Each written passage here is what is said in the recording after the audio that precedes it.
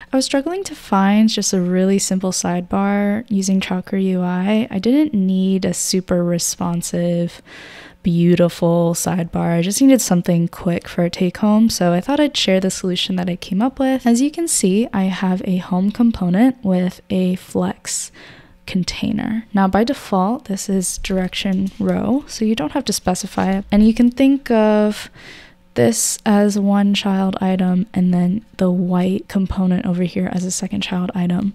So 2 items in a row. And then I have a box, and this box is everything over here. Now within the sidebar, it's really simple. You just create a box with a minimum height of 100 VH. You set whatever width you want and set overflow to hidden, which hides any scroll bars, and set position to fixed.